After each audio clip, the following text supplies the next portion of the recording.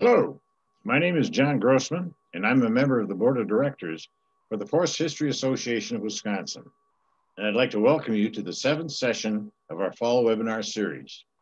This evening's talk is titled Hemlock Bark and Wisconsin's Tanning Industry. The World Walked on Milwaukee Leather, offered by our presenter, John Bates. John is the author of 9 books and a contributor to 7 others, all of which focus on the natural history of the North Woods.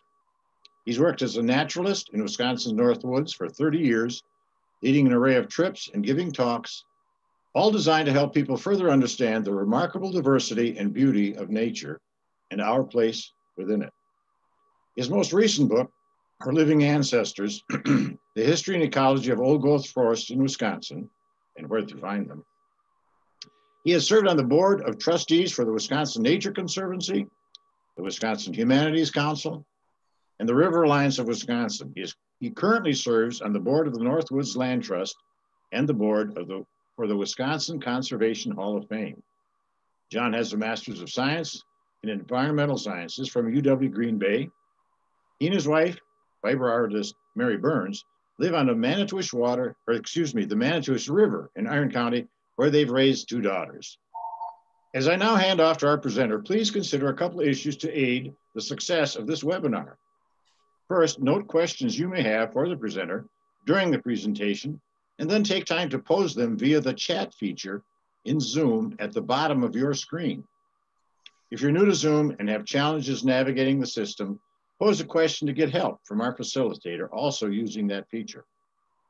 And finally, please be aware that tomorrow you will receive a follow-up email from Zoom with a link to an evaluation form on a SurveyMonkey. Please reflect on tonight's presentation and take time to complete the form for us. Following the advice that all of life really is connected across the miles and years, you can help us better connect by offering productive feedback and keeping our connection to the public we serve healthy and up to date.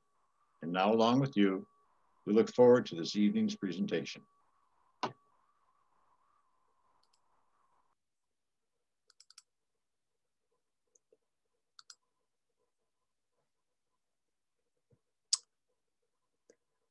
Just checking in, is the screen on for you guys? Sure is. It is? Good. All righty, great, thank you. Well, I'm delighted to be a part of this conference. Thank you so much for asking me. I want to tell a story about Wisconsin's engagement with hemlock trees. And there's 2 stories that I want to tell. One is about the tanneries of Wisconsin, and one is about the eastern hemlock tree itself, its ecology, some of its history of how it arrived here, and what its status is today. So let's jump in on at least on the ecology of hemlock trees. Interesting range for eastern hemlocks. It's a tree that really requires a lot of moisture and coolness. So it's a tree found almost solely in Wisconsin anyway, in northern Wisconsin, up into the UP and across into the northeastern US, up into Maine and up into a bit of Quebec there, and then down in the Appalachian Mountains. You'll notice on the range map that in Wisconsin, it doesn't even make it to our western border, and it's hardly findable whatsoever when you get into Minnesota. And that's a function, as I understand it, of the fact it just doesn't tolerate drier conditions. And as you go further west, the climate gets drier. And so hemlock falls out as we head over towards Minnesota. Hemlock was the last major tree species to make its way back to Wisconsin after glaciation. It invaded in the Sylvania Wilderness area, which is just across our border by Land O'Lakes, only about 3,000 years ago, and it reached its present range boundary only about 1,000 years ago. So it's a relative newcomer to northern Wisconsin into the UP. They can get really big. If you're down in the Smoky Mountains, you can find some giant eastern hemlock trees. Biggest one's 175 feet tall and over 6 feet in diameter breast height. They can get really old. It's not uncommon at all for hemlocks to be 300 to 400 years old. The oldest recorded that I can find in the literature is 550 years old. There's one that's unverified that's in the literature as being 988 years old. I don't know, to be honest. but they can get quite old, 500 plus years. And they don't necessarily have to be big to be old. Eastern hemlocks can withstand suppression and shade. They can sit in the understory for 100 years and only be an inch in diameter, basically in kind of a suspended state, waiting for an opening in the canopy, waiting for the big grandmother tree above them to fall over and then make a race into that canopy. So you can look at a slide like this of a relatively smaller looking hemlock stand and think, well, those must not be very old hemlocks, but in fact, they could be 300 to 400 years old, but have been suppressed for the first 100 or more years of their life in the shade and still being suppressed to some degree until they finally can get up into the canopy. So size doesn't equal age whatsoever for eastern hemlock trees. The keynote of eastern hemlocks is really the dense foliage. If you've ever walked into an eastern hemlock forest, they are dark, dark places. Leave your suntan lotion at home. You'll never have a use for it in there. It's 24/7 shaded, a dark place. And it's a place that, you know, if you think back into being a settler coming into northern Wisconsin and coming into an eastern hemlock stand, you would not know really what to do with it.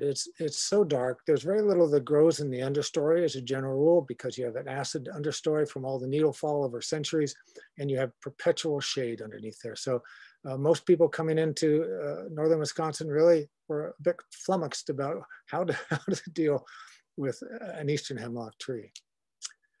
We talk about disturbance regimes for old growth forests in general, and a number of forests are based disturbance-wise in fire. Quite the opposite for eastern hemlock because it's such a dense foliage. The understory remains moist throughout the year, and it's labeled the asbestos forest. It's very difficult for a hemlock forest to burn simply because it's so moist. If they do burn, it's usually because there's been a blowdown and there's been an ensuing drought. And at that point, maybe hemlock forest can burn, but ordinarily it's just too doggone moist. If you're a firefighter, you don't necessarily like hemlock forest because they can grow you out of a job because they simply don't catch on fire. It's a wind disturbance place. So you'll see blowdowns like this one of eastern hemlocks. That shallow rootedness of eastern hemlock is a characteristic, but you rarely will see fire in a hemlock stand.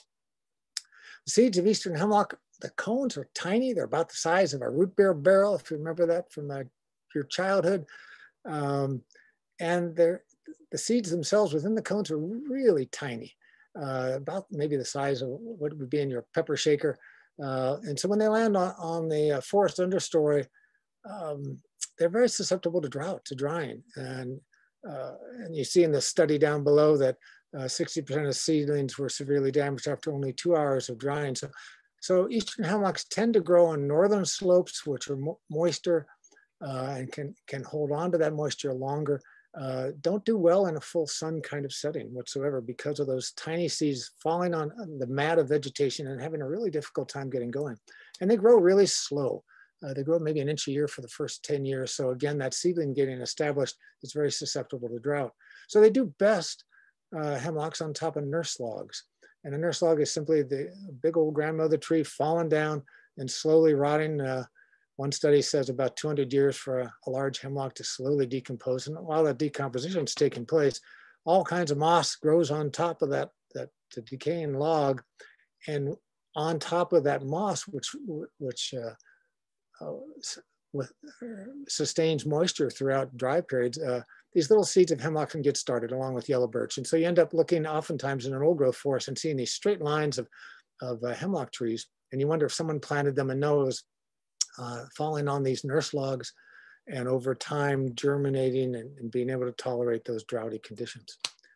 They do well on top of stumps. They do well on tip-up mounds, mainly because those little seedlings have a hard time getting through all that forest stuff. Takes about 6 to 10 years to grow above deer browse height, and actually somewhere in the range of 27 to 35 years or so until they're even chest high. So they're a very slow growing tree. And they don't resprout well at all once deer browse them. Here's a deer exclosure in Boulder Junction. And I don't think it takes a wizard to try to figure out which side of the fence the deer have been browsing on. So a couple of historical myths to take care of quickly, that most of northern Wisconsin was a pinery. It was not. Most of northern Wisconsin was hemlock hardwood forest, with hemlock, sugar maple, yellow birch, and basswood as the dominant trees that could withstand shade and do very well within that moist, shady environment. So here's a simplified map of the pre-settlement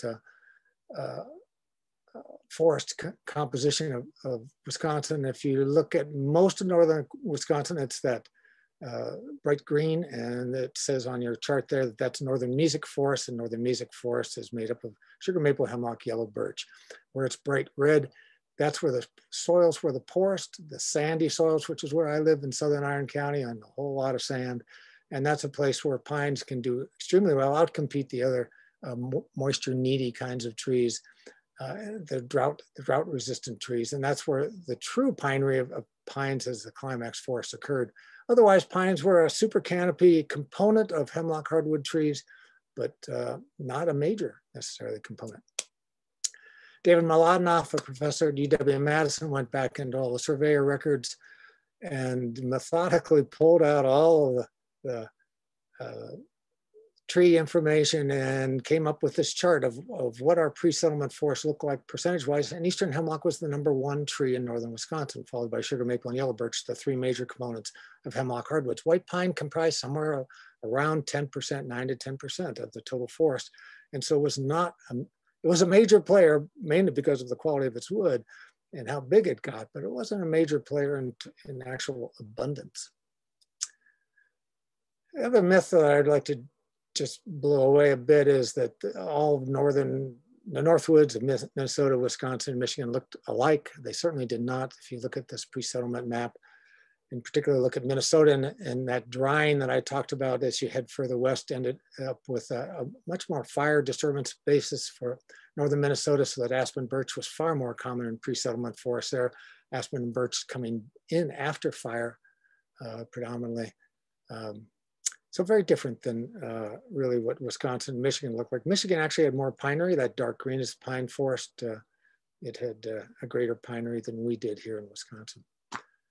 I found this fascinating about eastern hemlock. The Native Americans did not use hemlock to a significant degree. I found a couple of these usages that are listed here.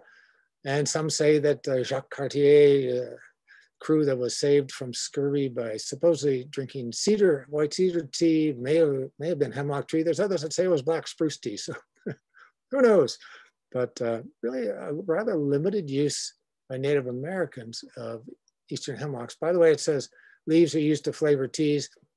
You can make a nice tea out of eastern hemlock needles. It's not the same species and genus as Socrates took over in Europe. That's a European plant, a shrub over there, not at all the eastern hemlock of Wisconsin. So here we come, Eastern European, Euro-Americans coming into Wisconsin, coming into the Northwoods. And hemlock trees were doomed, and they were doomed 3,000 plus years ago when we human beings figured out how to tan leather. And leather sandals have been found in Egyptian excavations that are at least 3,300 years old. We've known how to do this for a long time. Oak bark was used. It's talked about in the Old Testament. And the word tanning actually comes from the Latin word tannum, meaning oak bark. But when we Europeans showed up here in North America, we of course didn't know what an eastern hemlock tree was, but somebody figured it out rather rapidly that the bark contains 10% tannic acid, and it was all downhill for eastern hemlock relative to the tanning industry from that point onward. And here we come on all these ships bringing us into North America. And of course, we're bringing cattle with us. And when we bring cattle with us, we're going to bring people who know how to tan that leather and make it into leather products. So you see by these statistics, rather remarkable. Virginia had 500 cattle by 1620 and 20,000 by 1649. Look down at the bottom of the screen. Bottom line, by 1840, there were over 8,000 tanneries throughout America. We talk so much about the logging history of the northern states and give short shrift to the tanning history. Tanning was every bit, in my opinion, and in many other authors' opinions, as important as the lumber industry. Here's just a map of the treaties that were being made with the Native American who had been here for 8,000 plus years prior to our arrival. And it's called the Great Swarming as we arrived. Charles Clark, the historian, labeled it as such. If you look at our first census prior to statehood being 1848, 1840, there were 30,000 people. By 1850, 2 years out of statehood, we're up to 300,000 already. By 1870, we're 1 million people. 1 million people swarming upon into Wisconsin, all needing lumber, but also all needing leather products. So why did we cut nearly all of our forests down? Wood was the way. Everything was made out of wood, from cradles to coffins and everything in between. And wood was in the way. It was in the way in the sense that, like this family here, this happy-go-lucky looking family here in Black River Falls, they had to clear that land and plant. They had to get it done now. So they needed not only use the wood for products, but they needed to get it out of the way. And the estimate is somewhere from 20 to 50% of all of our forest resources, pine in particular, was burned prior to ever making it to our logging mills. Because what if you're a farmer, you needed to cut it down and you had all the slash on the ground. What are you going to do with all that slash? You're going to set fire to it. So the reality of when you show up here as a settler is on the left in the dream, that Jeffersonian pastoral dream of sheep and cattle on grasslands is what you're seeking. But there's a long way to go in between those two pictures. So we cut it all down, and then 99.8%, there's only 0.2% left, and fire was the pillar lighting the path of empire on its westward way, said William Butler Ogden from the Chicago area. So the axe was the right hand and match was the left hand, so that we could end up with landscapes that look like this and we could begin to plant. And cutting hemlock trees was every bit as fast as the pine. And the irony, of course, was that unlike a sheep, when you shear a sheep, it's still going to live the next day. We had to cut down the hemlock trees to shear the bark off. And so we would kill the hemlock trees. And hemlock is a very poor lumber as a general rule. It has ring shake, means it separates around the rings. It splinters, it warps. It was just a totally unfavored wood. So much of the time, this gosh, looks like a 3.5 foot diameter hemlock laying here on the ground would have been left to rot after the bark had been taken off, because it was so lacking in favor. We had better forest products, and it wasn't being used in the forest products industry until the 1890s as a general rule, when we were finally running out of everything else, and people had to start using it.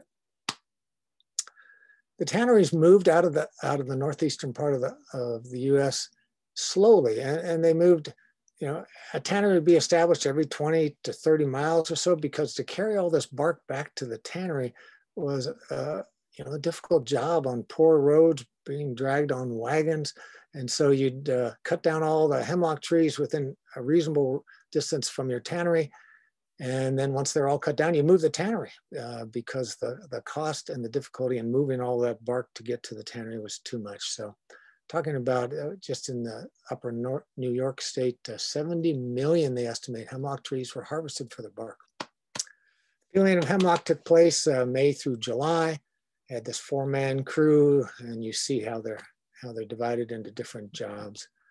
The guy in the back with the beard must have been the foreman of the crew, making sure all those young guys do the work that they're supposed to do. George Corrigan wrote, hopefully many of you read this book, Cock Boots and Cant Hooks. It was up here in Iron County where I live. And he wrote about taking the bark off of those hemlocks. And he said, the men who peeled hemlock bark were the hardest, toughest working men connected with woods work. About 2/3 of the time, they're covered with mosquitoes, black flies, and no seams. It was a long way from a picnic in the woods. He firmly believed that the men of the hemlock and hardwood era were equal to the men of the white pine era in every way.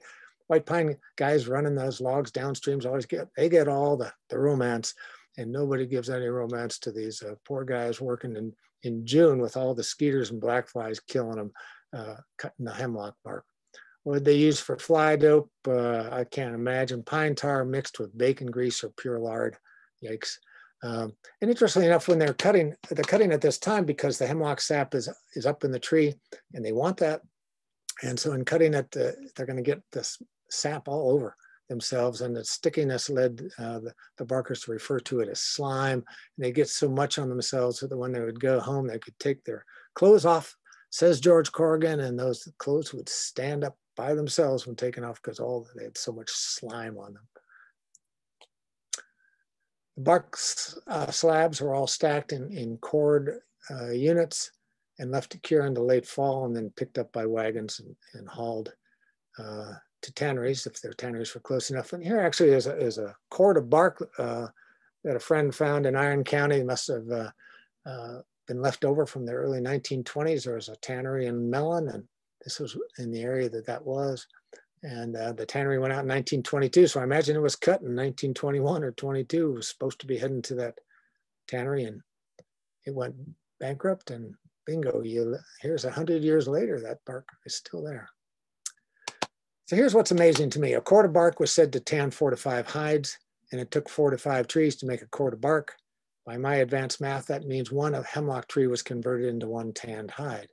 I've seen other estimates saying that it took one hemlock tree to tan 2 hides, so it was 1 to 2, somewhere in that ballpark.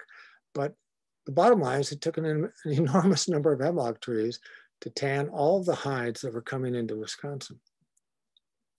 And all this bark again was being hauled by wagon, and then if they needed to get it down to Milwaukee or down to Racine and Sheboygan, all these areas along Lake Michigan, they'd be put on sloops or on trains if they were available, and taken to those tanneries.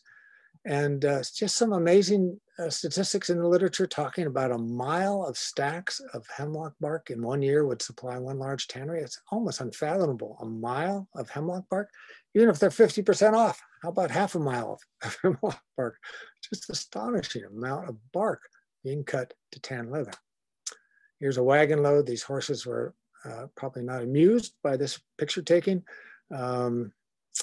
At Rib Lake, had a big tannery there in Rib Lake. Here's another wagon load in the Phillips area.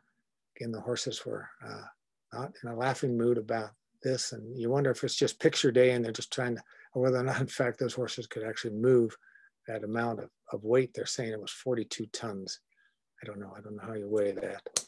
Also being moved by train, being moved by sailing sloops. Here's bark being brought to the Allen & Sons Tannery in Kenosha.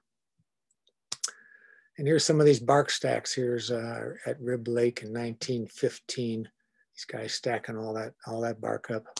Here's some bark stacks in Tomahawk in Lincoln County. And I love this picture of some woman at the N.R. Allen Tannery in Kenosha. It's World War I, so the men are gone to war, and the women are now taking their jobs in the tannery there. And why they're posing on top of all this hemlock bark, I have no clue, but it's a really kind of fascinating photo of a cultural shift in that women were working in these tanneries when the men at least were gone to war. First tannery in Milwaukee, the Pfister-Vogel Tannery, 1848 occurred. And by 1870, there were 30 tanneries going on in Milwaukee, which is just astonishing to me. Frederick Vogel, see the picture of him there. I've gotten to know the Vogel family. They're still in Milwaukee. Frederick III and his wife Anne are just absolutely lovely people. And son Eric, who is Frederick Eric Vogel IV, know a great deal about this history. And I would highly recommend that the Forest History Association somehow work with some of these families that are still existent in the Milwaukee area and maybe in other areas who could give presentations on their particular family history relative to these tanneries, because it's pretty fascinating. Thousands of people were employed in these tanneries for a very long period of time. So Guido Pfister came over here from Germany in 1845, came into Milwaukee 1847, and established the Guido Pfister Tanning Company in 1853. He was, as I get it, the businessman of the two. Frederick Vogel was the guy who knew how to tan the leather. He was the bark tanning expert, and he'd begun tanning in 1848, combined with Pfister in 1853 to form the Pfister Vogel Tanning Company. And here's a picture from 1923, just an absolutely huge facility. And here's some of these sailing sloops coming in, some of those bark stacks in front of the Pfister Vogel Tannery. The story of tanning is just amazing. Just really, it's such a hard work and such an art, and it took so long. It's really, it's just remarkable to read about. I'm just going to give you a really quick overview of it. So the bark had to be manhandled off all these trains and wagons, and then it had to be ground up and cooked into what they called ooze. And the ooze had to be all these different strengths along the way, because it took anywhere from 4 months to a year to tan a hide. And they would move the hides through these various vats with different strengths of ooze, depending upon the kind of hide, if it was a sheep hide versus a cow hide versus a deer hide, and different species of all those things, and where they were coming from. They were bringing in leather from, certainly from Chicago, the slaughterhouse capital of the world, but also from all over the United States, and actually from all sorts of other countries. All this leather, these leather goods coming in, these hides coming in via sailing ships. So the skins had to be moved off of these sailing ships amid slush and stench by men in great boots. Oh my goodness. And so here, they had to scrape these hides, first soak them in water to remove the salt, because they had to be salted to be sent over from wherever they were in order to not rot on the way. They had to be fleshed of all the fat and blood, and then they would soak them in a lime solution for somewhere up almost to a week.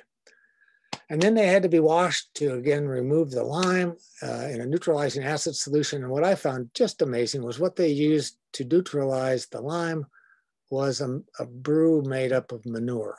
And I'm going to read you a piece that speaks to this exactly. John Fingston, in an interview in 1952 that is available, lots of interviews of people, by the way, in the Matson Holbrook files at the Wisconsin Historical Society from 1952. They interviewed a bunch of these guys that were still living from the early days of those tanneries. But here he's talking about utilizing this manure brew, and I just have to read this because it's just so amazing. He says, after a week in pure lime, they were hauled, the hides were hauled and placed in large revolving wash drums, 100 at a time, and washed in 70-degree warm water for a half hour to remove all the lime from the skins. The wash skins were placed in large paddle wheels that had a capacity of 1,000 skins. A paddle wheel was, it doesn't matter what that is, the temperature was kept at 90 degrees. To delime the skins in these days, tanners used either chicken or pigeon manure that had to be collected by the tanners by sending men with teams of horses and empty barrels to call on the farmers to clean out the coops and pay the farmer $1 per bushel. These manure collectors often traveled 75 to 100 miles, as the tanners depended on the manure and the teamsters could not return empty-handed. How the tanners in those early days knew that chicken or pigeon manure would neutralize the lime in the skins, I never found out. As far as I ever found out, that manure was used for this purpose more than 1,000 years ago, and no one ever thought of using a substitute. No tanner bothered as long as manure would do the trick and was doing well to neutralize the lime. The use of manure to de-lime was a dirty and smelly job. The tanner took 4 pails of manure and put same into a 50-gallon barrel, added lukewarm water to same, and soaked the manure for 8 to 10 days. By the end of 10 days, the manure baiting solution was ripe. And what a stink it was. And he goes on to say, although I washed my hands thoroughly when he gets home, when I ate my supper at night, I could smell manure in my hands, and the only way to rid myself of that awful odor was I washed my hands with chloride of lime, and I found that helped. Who knew? So then, the hides being cut into these sides, and as I said, all going through all these various vats, and over many, many months, and there's all these arguments about how to tan these hides. It is just fascinating. And a tannery worker at the bottom says the tanner was never a tanner until they'd fallen into some kind of vat in the tannery, and we've all done it. I'm sure you just walk in that little plank there between these vats, you lose your balance, and bingo, you're getting tanned in the ooze. What a deal. So I love this quote by William Brockman, who worked at the Becker Leather Company in Milwaukee. He says, there are headaches in all tanneries. I told Al Vogel lots of times, if you want headaches, if you want grief, get yourself a job in a tannery and you'll get them, because you never know when you're right and you never know when you're wrong, because it was just so dang complex to figure out each of these hides, how to move it through over these course of months and do it so that it was done perfectly. And then, at the end, you had to make sure you dried it in the right amount of time and didn't let it get too wet or it could rot, and on and on and on. And so you had, living next to a tannery was awful. There was all this stench and all these pools of waste materials. And so streams, the Milwaukee River, I'm sure, was just a cesspool, because all these tanneries were being located right on rivers, so they can get rid of all of their waste products, and in order to have big boats come in with all the tanning bark. what was going on in forestry conservation. As I said earlier, most of these trees are being left on the ground. The hemlock's being left on the ground to rot. Here's an 1882 report from the Chief Division of Forestry saying it's necessary to destroy the trees and procuring the bark, and in older countries where proper attention is given, care is taken to provide new growth. Not only has this been neglected in this country, but the timber itself from which the bark has been peeled has often been, and in some cases is still left to rot on the ground. Our native bark has in very many cases been nearly exhausted, and but a few manufacturers can look forward to many years for abundant supplies. You know, in doing this book on old growth forests and then looking at the hemlock industry, mostly because of my interest in hemlock trees, I found probably the best source of information on hemlock tanneries from a master's thesis written by a fellow named Charles Scheft in 1938. It's really quite a document, and worth anybody interested in this really should get a copy of that out of the UW-Madison. They'll photocopy it for you. Anyway, he has lots of charts and maps and so forth, and here's one of his maps of the location of tanneries in Wisconsin, and the darker shaded areas where we have more than 5 tanneries. So you'll see what 4 counties had more than 5 tanneries, Milwaukee County and Racine in particular, along with Jefferson County and Manitowoc County. But then all these other counties had 1 to 5 tanneries in them as well. So total number of tanneries in the state, I really don't know. Could be upwards of 100, could be as, I don't know. I honestly don't know. It takes a historian worth their salt far more than me to tease all this information out. So there's pictures, lots of pictures of these tanneries, in all these little county historical books. Here's just a few. Fayette Shaw was an Easterner who came to Wisconsin and established a number of tanneries in northern Wisconsin in particular. So you see his name here on a few of these. And by the 1890s, some folks were saying, hey, we really need to start trying to build stuff with hemlock. And so in Medford, they got the idea, let's try to figure it out. And they built this, one of the things that was built was the Winchester Hotel, apparently totally out of hemlock, but then was torn down and only 30 or so years later. And that lumber was then repurposed to build some churches all around northern Wisconsin. They built their sidewalks, from what I understand, in Medford out of hemlock originally. But again, hemlock was an unpreferred wood. Now, in my old house here in Manitowish, where I live, built in 1907, our 2x4s are hemlock. And when I ask people about hemlock and saying, oh, nobody would build out if they could, always hear someone say, oh, but my house is built out of hemlock. And I said, well, was whoever built it really poor? And they said, yeah, it was really poor. Because if you had a choice, you would not have chosen hemlock. So just to bring this to an end, there's so much to say about the hemlock bark industry, but chromium salts are now used for tanning leather and had been invented in the late 1800s, but just because of inertia, I mean, they knew how to tan with bark and didn't want to move into chromium salts if they could help it. It got moved into chromium salts by the 1920s, early 1920s. And so the hemlock bark tanning industry was severely curtailed. And also, there's all these changes going on. We're starting to have cars, and here's a variety of different vehicles that are coming online now in the early 1920s. So the bottom's dropping out of the leather market because we don't need horses anymore. And interestingly enough, one of the things they talked about was shoes. You used to have really high shoes because you're walking in all this mud and you're getting splattered by horses going by and so forth. But now we're building roads and we're putting vehicles on there. And so now you could buy smaller shoes. And that's, of course, going to reduce the amount of leather that's needed in the industry. So that's an incredibly quick overview of the hemlock industry in Wisconsin. There's a whole lot more to say, but time doesn't allow it. Let's talk just about hemlocks today. Hemlocks were about 13–14% of the original northern forest, now represent somewhere around 1–2% of the northern forest. So here's a map of the modern forests of the Great Lakes states. If you can remember that previous map, a lot of it was a darker green that was what was called the northern mesic forest. And I mentioned it was eastern hemlock, sugar maple, basswood, yellow birch. And now you see it now is lighter green in this map, and it's called maple, basswood, and birch, mainly because hemlock has been fundamentally removed. So we've restored the forests of northern Wisconsin, but we certainly haven't restored them compositionally. We've removed most of the conifers, or a lot of the conifers, and we removed hemlock and we removed white pine. and we've converted it to northern hardwoods. So what's left of hemlocks in Wisconsin? Great question, in particular of old growth hemlocks. Randy Hoffman is a superb ecologist that worked for the DNR and now retired, and an author of several books that I would recommend to you.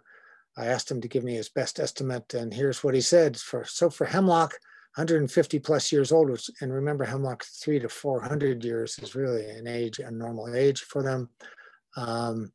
We only have 6,600 or so acres left, and remember that a square mile is 640 acres, so we have about 10 square miles. That's all we got left of true old growth hemlock. White pine's even a sorrier story, just a little over 1,000 acres left. So why should we care?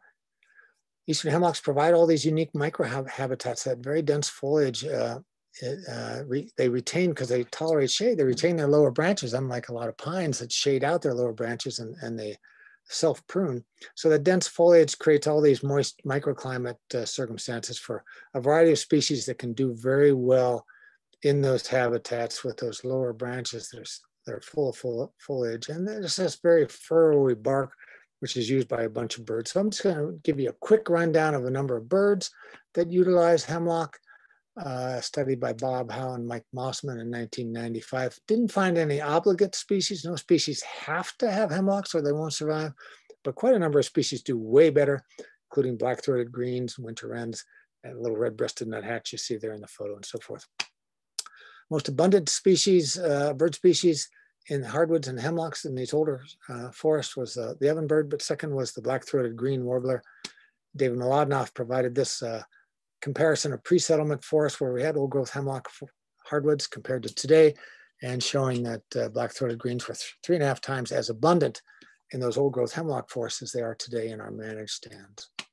Black-Burnian warbler was a common bird and this is still a relatively common bird, but found in these few remaining, in particular in these few remaining hemlock stands. They nest way high up there, and you get you get warbler neck. Trying to see these guys typically way up there. Just a gorgeous little warbler. And last, just as one of the birds, is northern goshawks, and they prefer mature forest. 60 to 90% of their nests are found in matured old growth forests and do very well in these hemlock hardwood forests. Wintering birds also like hemlocks because they hold onto their cones, and birds like red crossbills and white-winged crossbills and pine siskins utilize hemlocks. And it's a great place if you're a little bird to get out of the wind and out of the snow in that lower foliage that is retained pretty much perpetually. Some ecological processes of old growth, when these big trees fall down, it provides coarse woody habitat on the ground. This little winter wren likes to nest in that big root ball right there. So tip-up mounds have a biological function, at least as far as a winter wren is concerned. And all that coarse woody debris on the floor provides cover. And so those old hemlocks falling down and other sugar maples and so forth provide all cover for species that nest on the ground like hermit thrushes and ovenbirds. And here's a list of, I believe there's 32 birds in here that are ground nesters. Some are grassland birds, but a lot of them nest in forest habitats. So cleanliness is not next to godliness. Leave it to Gary Larson to sum it up very well. Clean it up, criminy. It's supposed to be a rat hole. Yeah, forests are supposed to have dead and dying trees in the understory, both standing and laying on the ground, slowly decaying because they provide habitat. We have 30 species of cavity nesters in Wisconsin that require dead and dying trees, including dead and dying hemlocks. So there's a few of them for you to look at. And they also provide den trees, these old dead and dying trees for a variety of mammals. Just very quickly, where are the best stands of hemlock that we have left in the state if you want to go visit them. I've listed actually 11 here, and I'll just go through 3 or 4 and then I'll be done. The Guido-Rar Forest Tenderfoot Reserve is up on the border of Michigan and Wisconsin near Land O'Lakes. Yeah, kind of halfway between Presque Isle and Land O'Lakes. You have to paddle in to get to this 971 acre stand owned by the Nature Conservancy now. About 500 acres are old growth.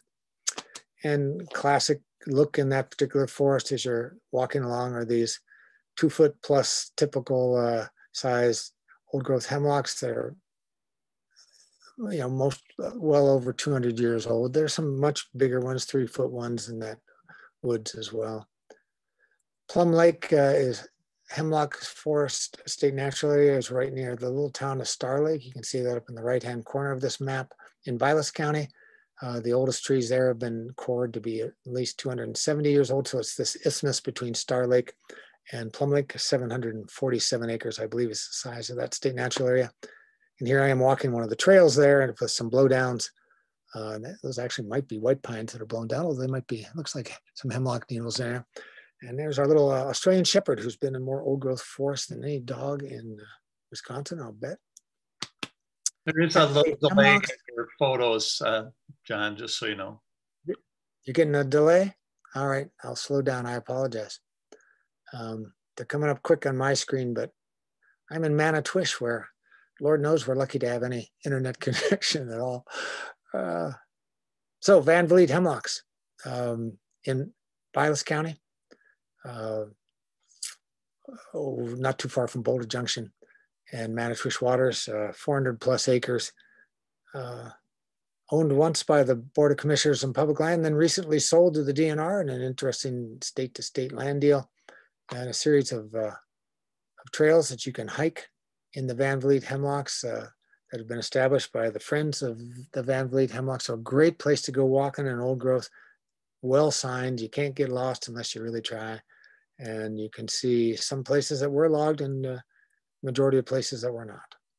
What's neat about that particular site is that the Friends of Van Vliet Forest have produced an interpretive trail on part of the site, and they've put a number of signs up. And here's one of the signs along the trail, all about hemlocks, utilizing some of these photos that I was showing and a couple that I didn't show you, but tried to make sure that people in walking that particular trail would understand a little of this history of how hemlocks fueled the Wisconsin leather tanneries. Within the big city of Rhinelander in Oneida County is a state natural area called the Holmboe Conifer Forest. And it's an aerial view right along the Pelican River as it's about to enter the Wisconsin River. Jeez. What's interesting to me about this is that across the river is the water treatment plant. You can see to the left, which would be to the west, is what was once a nursing home, and there's one across the street that's a nursing home. And a little further to the west is a concrete plant.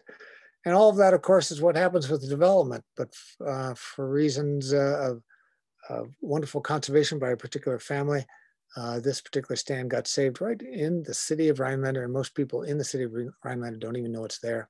So there's a mile or so of trail that you can walk through right in town and see some old growth hemlocks and a few super canopy white pines as well. And then there's a stand of hemlocks and beautiful yellow birch and some super canopy white pines, and the Patterson hemlocks, which is in Price County, right near the border of Vilas as well, and Iron. It's where a bunch of counties come together. No specific trails are marked in there, but there's a number of old logging roads in there. So the place has been logged to a small degree, but there's some beautiful old growth in that particular site as well. And those trees are 240 years old plus, you know, and it's just a sampling of coring. If one really tried hard, I'm sure you could find some older ones. What are the threats to hemlocks? This little tiny insect called a hemlock woolly adelgid, of course, an invasive species from Asia. It's 1/32 of an inch long, so you can't even see the dang thing unless you basically have a hand lens. And so here's a person holding some hemlock twig in their hand, and that little powdery, cottony kind of fluff is inside of that are the hemlock woolly adelgids, and they're feeding on the sap at the base of the needles, sucking that juice out and disrupting the nutrient flow and killing trees. And hemlock woolly adelgids have killed millions of eastern hemlock trees now, all throughout the Appalachian Mountains and all the way up through New England and into southern Maine now. And all kinds of efforts trying to prevent any further spread and utilizing some native species beetles to try to act as the predator on these woolly adelgids, but not with a great deal of success from my understanding. The worry, of course, is that this insect has now made its way into Ohio, and it very likely is going to make its way into Wisconsin at some point. And what few hemlocks we have left are in great jeopardy. So at some point, I imagine we'll see this tiny little insect showing up. So here's just a picture of some of the dead hemlocks in the Smoky Mountains. All these beautiful big old trees dying, and once they die, they're not resprouting. The conifer doesn't resprout. Wonderful book that I'd recommend if you want to know about the woolly adelgid and the whole ecological idea of what do you do when you end up with an invasive species that's going to kill millions of an individual species. What's the proper response? And David Foster, who is the director of the Harvard Forest out in Massachusetts, wrote this book 3 years ago now called Hemlock, a Forest Giant on the Edge, and he talks at great length about what would be the appropriate management strategies that we should consider when we're going to see a keynote species of our eastern forests decimated. What should be our response? What should we as forest managers and citizens do? Another book by a guy named Tim Palmer has written all kinds of books on the twilight of hemlocks and beech trees. Beech trees have beech bark disease, and we're seeing the demise of an awful lot, tens of thousands, probably millions of beech trees as well. And beech bark disease is into Wisconsin now. The key to preventing woolly adelgid in Wisconsin is winter. So one of the many reasons for talking about climate change is to save our hemlock trees, because hemlock woolly adelgids start dying when it's 5 degrees below, not below zero, but minus 5 degrees Fahrenheit. And in one study that I was reading, 100% mortality occurred at 31 degrees below zero. And that's awful cold, but that's not unusual for northern Wisconsin. We used to be a zone 3 where we would hit minus 30 to minus 40. We're now zone 4 where we hit minus 20 to minus 30.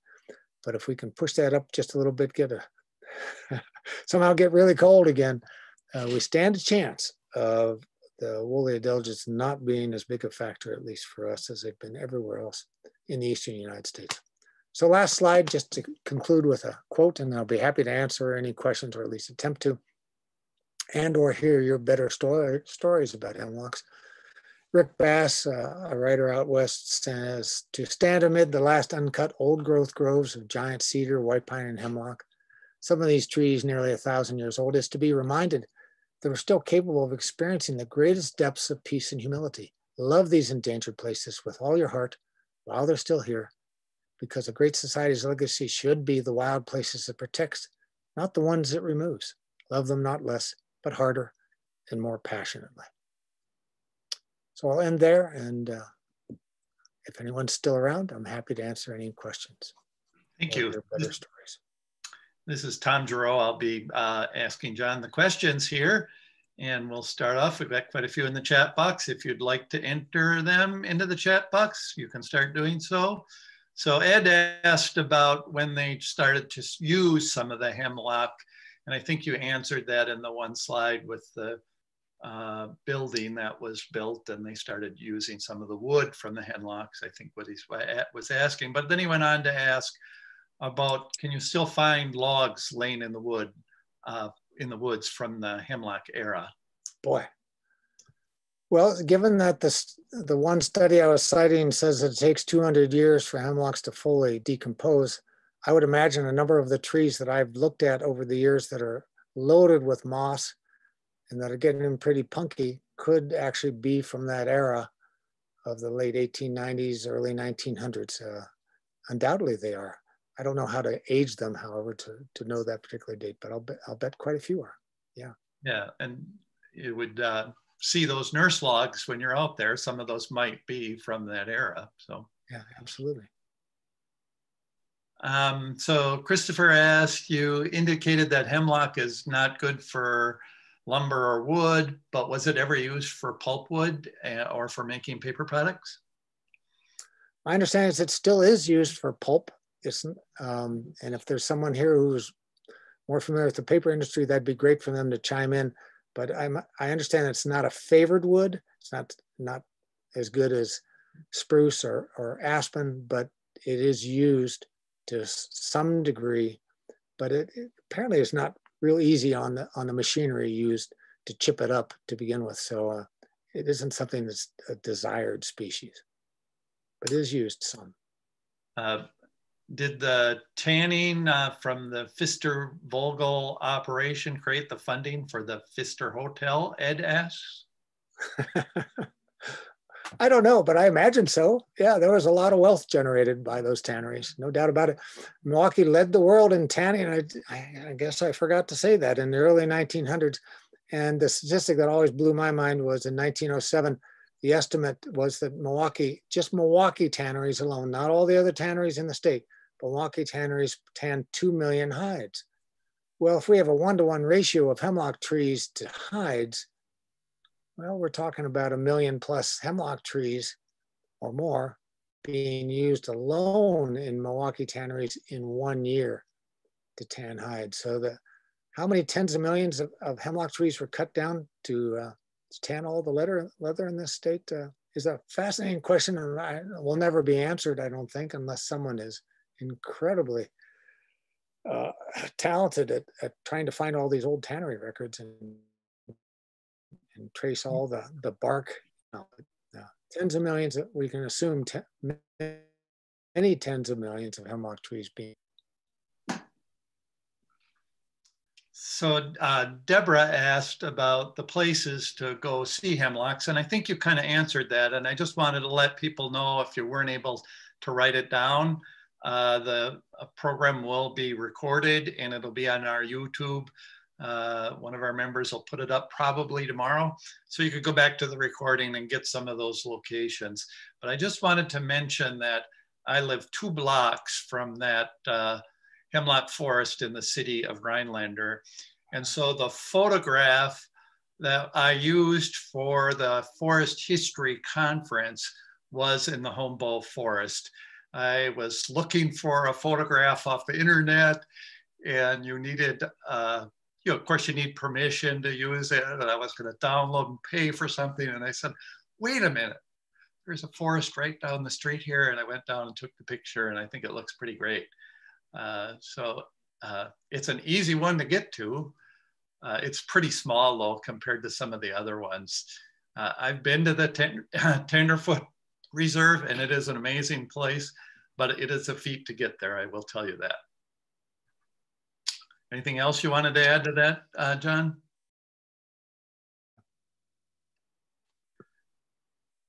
All right, Karen seems to indicate that there were some tanneries in Price and Taylor counties. And she seems to think they were Shaw tanneries. Taylor. Okay. She didn't. Yeah, Taylor County had Perkinstown. Perkinstown was the site. A lot of hemlocks in Taylor County. Taylor County actually was one of the places in Wisconsin to grow hemlock trees. And I'm sorry, I don't tanneries. I just remember Perkinstown in particular. And I can't remember. I don't think Rib Lake is in Taylor County. Can't remember. It's near there, but that was a large tannery as well. Okay, so you should be able to answer this from personal experience doing home renovation projects, but what makes hemlock so undesirable for use in buildings? Well, and I mentioned this earlier, it splinters when you run a nail into it. It's actually a very hard wood. It's a quote, quote, soft wood conifer, but it's not, it's hard. So like the 2x4s in my house, you can hardly pull those dang nails out of them. And now that hemlock is 115 years old now. But so it splinters, it does what's called ring shake. So you cut the log, and around the growth rings, the wood separates. And so it's not a stable wood in that regard, and it warps like crazy. So if you want, you got to dry wood before you can put it up anywhere. And so you stack it, and it tends to go a whole bunch of different directions that you don't want it to go. So those are the main reasons I know of. But people have built with it and done fine, but it's more of a struggle. So Colleen Matula wanted to put a vote in for the enterprise hemlocks. as an interesting area to visit. And Colleen's a very good forest ecologist of her own. And that picture that I showed of that remaining cord of hemlock, I think was Colleen's picture. So I stole it from Colleen without giving her proper credit as I was going through the slideshow. I think that was Colleen's. So thank you, Colleen. So Ed asked, are you seeing evidence of reproduction at the hemlock sites you have visited? Well, yes and no. And hemlock reproduction remains a great mystery to me because it's so erratic. I can be in a stand like the Van Vliet stand and you can walk for 10 minutes and not see a single dang one reproducing, and then you'll see a dense stand doing just fine.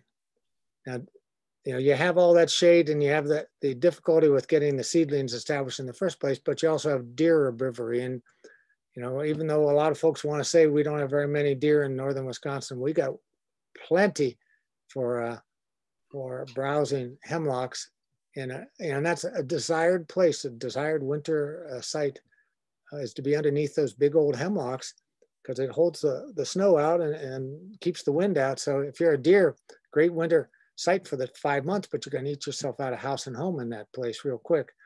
And hemlock doesn't do well once it's being browsed. So we don't see a whole lot of reproduction as a general rule, but other places you can see it densely doing well. Interesting enough, it seems to do well along road cuts. So where I do see it, like at the Van Vliet site, is I'll see it right on the edge of where the old roads went in. There's a little bit of sunlight getting in there and it does particularly well, but go back in 10 feet and you're not going to find a single one. So it's a bit of a mystery to me. It needs moist, cool habitat to survive. And if it doesn't have that, it's not going to do it. And if you have too many deer, it's not going to survive. It's very finicky. So a little story about the Van Vliet hemlocks. I had out-of-town visitors from the big city, and I thought, well, I'll take them out and see some great old growth forest. And I've been to the Van Vliet before, it's beautiful. We went in June, and the black flies, the mosquitoes, the midges, it was just horrible. And we cut short the walk, but they learned what the loggers had to put up with in dealing that park. It was just miserable. So Susan asked about hemlocks in Europe. Are there hemlock species in Europe? Gosh, I don't know. In the U.S., we have Western hemlock in the Western states. It's even a bigger tree than our Eastern hemlocks. I honestly don't know if there's hemlock species in Europe. I'm sorry. Something for you to do some research on. Colleen notes that pallets are often made with hemlock today, as well as landscape chips. Really? Okay. Thanks, Colleen.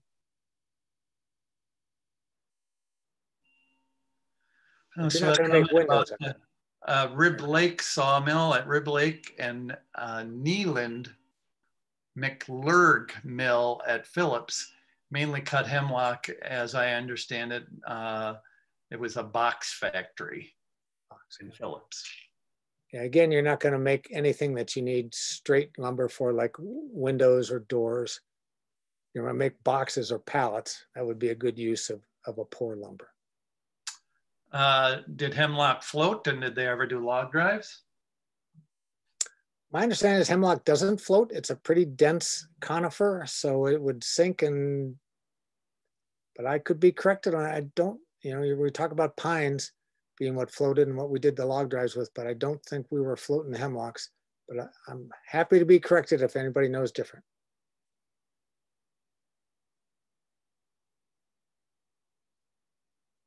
Oh, well, here we go. Karen says she has a photo of hemlock being floated in the Spirit River at Perkinstown. Okay, there you go.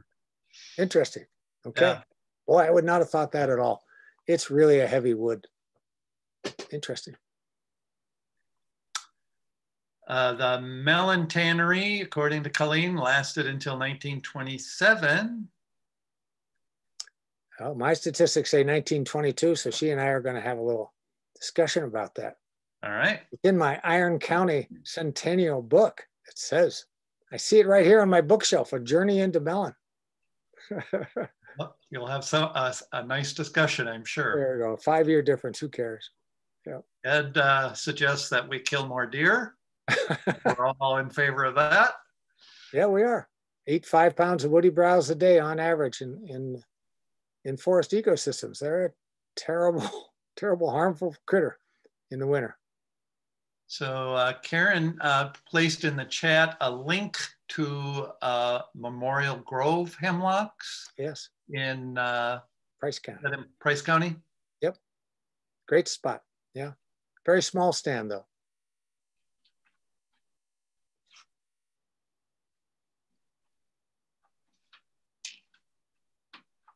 Yeah, there was another comment about hemlocks being used in some of the paper industry in New York. Okay. And Tom, I'm not trying to do a plug for my book at all, but if people want to know where these sites are, there is a book that gives you all those old growth sites and where to go, like Memorial Grove and so forth and so on, because I spent 15 years messing around trying to find all of them. So it's in, get it from the library, don't buy it. You know? Yeah. So the name of the book? Oh, it's Our Living Ancestors, the History and Ecology of Old Growth Forests in Wisconsin. So I list the 50 best sites in my very, very humble opinion that are left in the state, and then the 50 best of the rest. So 100 different sites that you can go to get what little we have left. We don't have a square mile of upland old growth forest left in the entire state that I could find anyway. So we did a fabulous job of cutting most of it down. Jim Peterson just made a comment that his grandfather, Ole Peterson from Spirit, had bark contracts in the early 1900s. So that's interesting. Wow. Tougher man than me.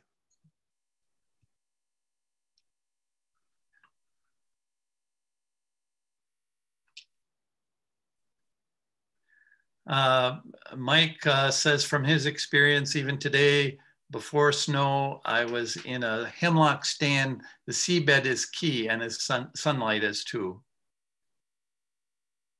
And you also- yeah, they can tolerate shade. I'm sorry. Go ahead. No, they can tolerate shade very well, but they really like it if they can get a little sun. Yeah. Absolutely. He also comments that some mineral soil would be helpful for generation too. It's true. They don't do well on pure sand up here. April asked, how many tanneries are there today? And you talked a little bit about them using chromium salts instead of bark, but. I don't know. I don't know. I'm sorry. I suspect, like a lot of things, those operations have moved overseas. You know, I know a lot of our shoe manufacturing is done overseas now, and so I imagine they're tanning in some of those countries too. It's everything seems like it's a world market. Yeah. I'm gonna go. I just was in the Q&A. I'm gonna go one more time back to the chat, and then we'll turn it over to John for any concluding remarks. I have a lot of comments, John, in the chat about the presentation, lots of positive feedback. Everybody enjoyed it. So thank you very much. And I don't see any additional questions. So just a lot of thanks. Thank you. It's a great topic. And with that, are we at a close, Tom? Yeah, go ahead. Okay. Well, once again, I think this is going to be this is a recorded presentation, and I have an expectation that it's going to be visited a lot at the site. All of the webinars are recorded and will be posted to our YouTube posting. And we're going to devise an improvement, I think, to the web. So we've got links at our website to take you there easily. So be aware of that. I should offer as well, one of your commenters is from Bob Roosh of Rib Lake. And Great. those with the continuing interest, I'd encourage you to do a web search for the Rib Lake Historical Society. Yes. It was sort of a hotbed of tanning activity and the hemlock bark industry. And they've got just a wonderful website with a lot of information that you might consider if you want to learn more. I agree. As you close, I want to encourage you to take a look at our website, Forest History Association of Wisconsin, and the things we offer there. We have an interest in serving the needs of folks who are simply history buffs and have an interest in how we came to be who we are as a leader in sustainable forestry. But also consider that we're trying to do outreach to teachers and K-12 systems. And we value your comments. There's a spot there to offer an email to us with questions or advice that we'd welcome you to take. And consider joining us as an organization. It's a pretty nominal fee to join. And you get from that an annual proceedings of all the things that will be covered in our conferences or webinars and quarterly newsletters. And an opportunity to join the discussion about how we move forward and make people more aware of how we got to where we are. So thank you once again, John, for an outstanding presentation. And thank you all for taking the time to join us in this program. You have a great evening. Thank you.